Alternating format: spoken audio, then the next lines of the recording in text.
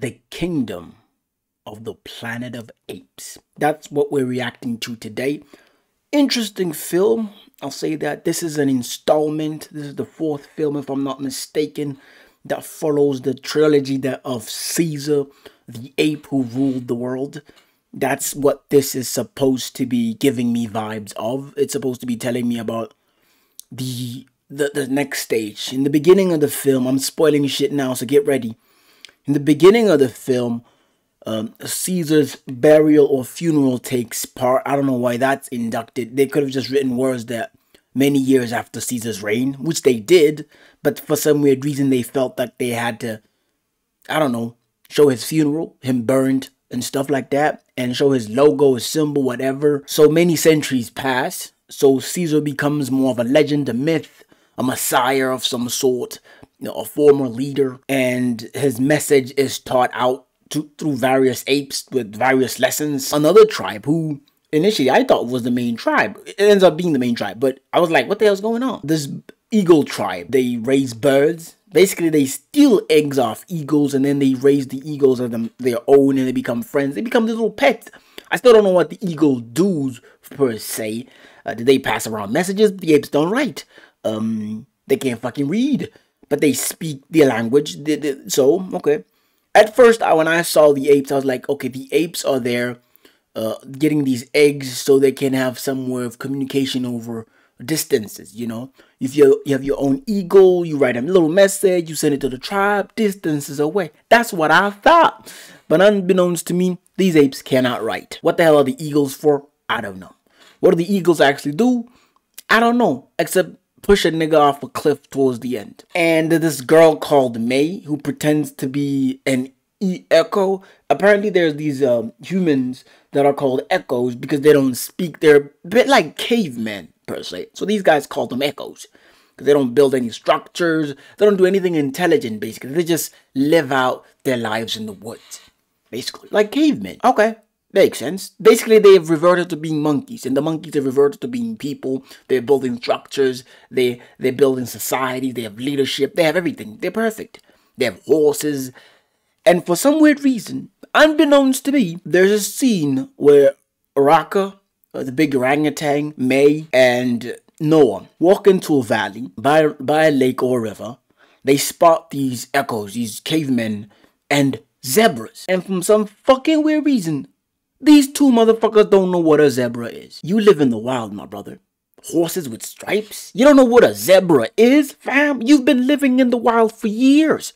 You've never... Okay, well, if you don't know their name, that's fine. But to tell me you don't know what they are. What they are. You know when they saw those zebras and I was like, oh, May doesn't have a horse. They're probably going to try to catch a zebra for her. And I was like, oh my God, this zebra finna kick them niggas up. They didn't do that. Echoes, other people, cavemen showed up. And then these whole monkeys that showed up. I'm all over the place. I'm just saying it was weird. They're these bad monkeys that gave vibes of being leaders. You know, they're not a monkey, a gorilla, let's be honest. A gorilla. They're this big ass gorilla fella who's got the vibes of being a leader. And every time he does something heinous, something criminal, something nasty, he says, for Caesar. But Caesar's message was ape never kill ape. That was the message. Unless I missed out watching the whole trilogy. I don't know what that is. But hey, Raka, whatever his name was like apes misunderstood his message. Fine. Translation. Lost in translation. If a nigga was a leader, a spiritual leader, or a leader of any sort, and his message was passed down generation to generation, after a while it gets diluted. People start adding their own things to push their narrative. Makes sense to me. What the hell was the point of this movie? What was it? Apparently May's village was killed. Okay. May apparently knows how this facility had. This facility they find at Proximus, whatever that guy's, the ape who was calling himself Caesar's name was. They get into this vault that has tanks, bro. Tanks, guns, books. Apparently human beings locked themselves in there. But there isn't a single corpse in there. Not a single carcass. Nothing. What, did the human beings get out? Did the virus kill them all? What the fuck? If the virus killed them all, where are the carcasses? Where are the corpses? And for some weird reason, The tanks are in good condition because they're enclosed in a vault. So that means they're not getting eroded by water or any of that shit. Okay, it makes sense to me why everything will be looking good and clean in there with a little dust there and there. That makes sense to me. But for some weird reason, there are no people there. And this maid person shows up, gets into a gun vault or whatever, grabs a gun, a pistol, and a chip. She grabs a chip and then takes it to some remote village or remote bunker or remote vault, whatever. I mean, like, if your village is killed and you're the only survivor, and you know that there's a place with other human beings who are intelligently as you are, you know where they are. Instead of actually going to them and saying, hey, my family died, you go following around a bunch of monkeys you don't know. You go the opposite direction of where you should be going. And somehow you find the thing that will help the society that you've never been with, that you're not even with, prosper. Does that make sense to me? This is the plot hole of this girl. I don't even know why the girl is in the story in the first place. I mean, like, if her family gets massacred by these apes and she happens to know where there's a bunch of other people who have guns and everything, instead of going to them, she follows around another monkey, gives us the pretense that she's fucking hungry, gives us the pretense that she can't talk. This is the dumbest shit I ever seen in my entire life. And hey, instead of going to where people all understand her, she goes to the opposite direction, meets a guy who talks like her, ends up killing him just to preserve the secret of the people that she's friends with that we don't know who they are.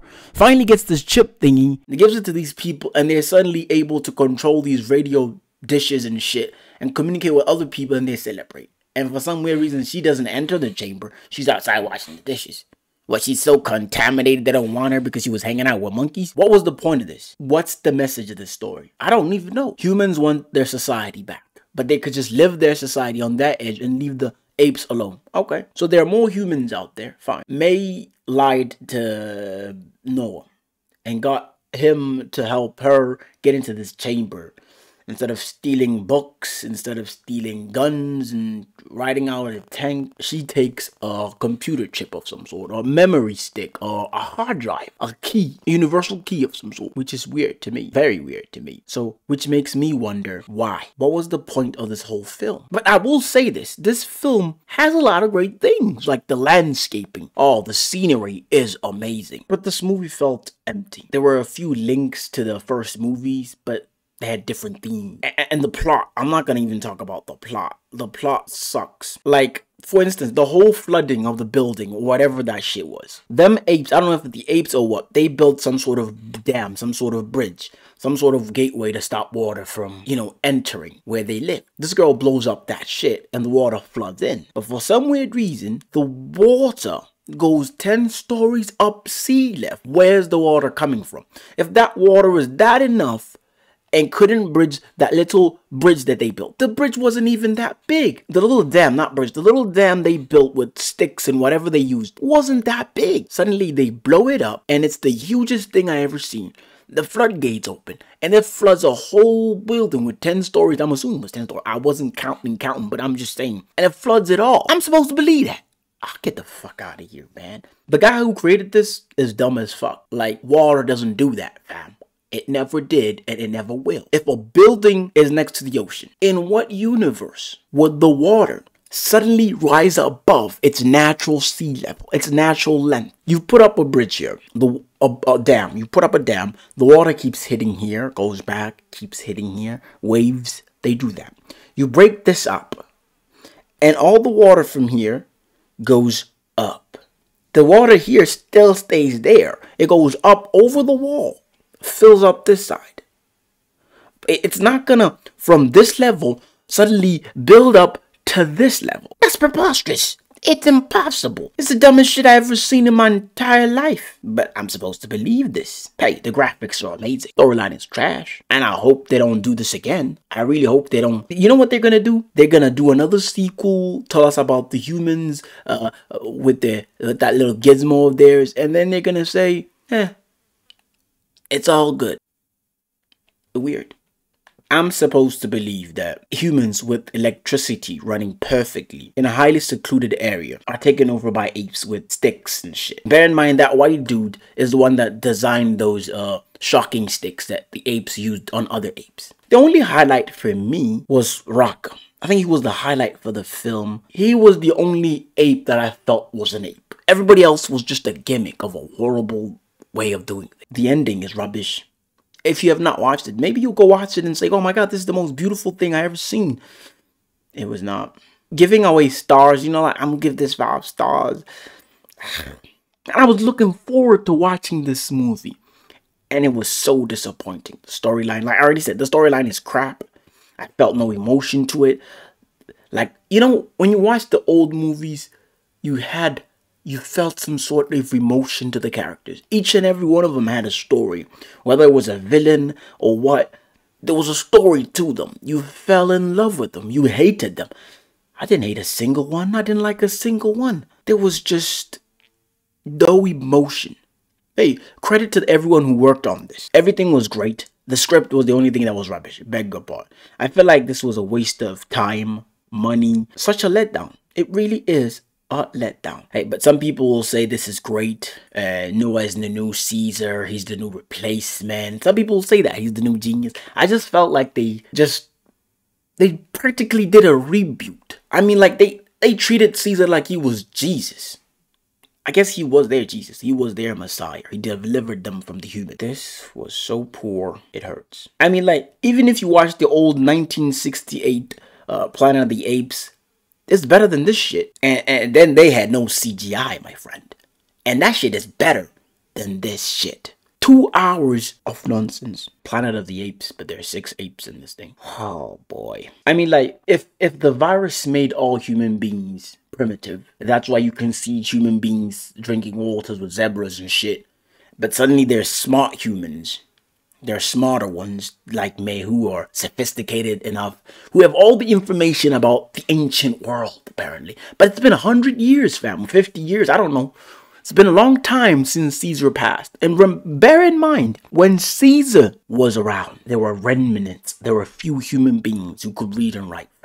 There were most humans were soldiers and shit because they needed to fight to survive. Human beings had small colonies. They keep dying. They kept dying away because of viruses and shit. But I'm supposed to believe that now humans are dumber. And then there's this king who wants better things for the apes, but sends people to kill apes. He kills other apes. Oh, man, this movie is an abomination to the series. Don't waste your money watching this, man. I can't even say anything more about my disappointment. When I think about the scenes, when I think about the moments, I'm just like, oh my god. They just wanted to make money, man. Very disappointing. And to think that Planet of the Apes is one of my favorite movies. They should have just let it die, man.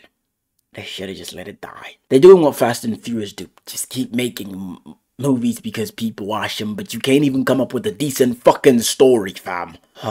Okay, that's enough. It's enough negativity for one day. Go watch it. You'll enjoy it. Don't watch this shit, man. I beg of you. Don't watch it.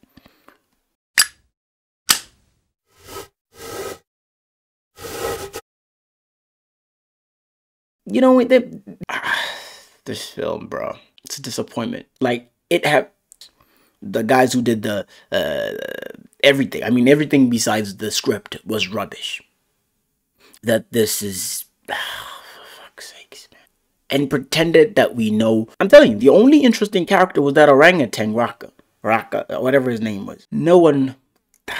Man, this was poor, bro. Now that was entertaining. Please let us hang out yet another time. Remember to like and subscribe. Adios, folks. Adios.